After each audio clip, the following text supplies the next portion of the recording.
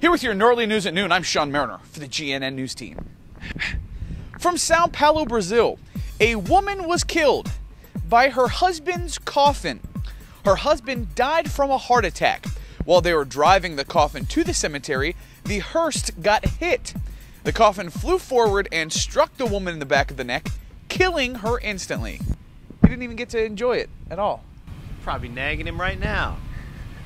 From London, England, a woman addicted to plastic surgery had an accident after she tried something on her own. That's never good.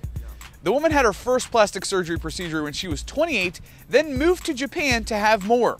Surgeons refused to do any more work on her because her family couldn't even recognize her. She found one surgeon that would give her silicone injections that she could do herself. When they ran out, she used cooking oil. Oh, Brian, come here. Look at this. Look at her. Just look at her. Ah! Oh, Something like a cross between a Cabbage Patch Kid and Jabba the Hutt. it looks like my stomach. Oh. From Kennesaw, Georgia, a Cobb County restaurant lost its liquor license after photos were placed on Facebook. Minors took pictures of themselves drinking alcohol, then put the pictures on their Facebook accounts. One of them even said that the bartender there makes a mean margarita. An undercover teen sent by the county's alcohol enforcement agency was also served as well. Stupid kids putting dumb pictures on their Facebook. All right, okay, we're done here. We're done here. We're done here. We're done here. There's nothing to see. No, stop it.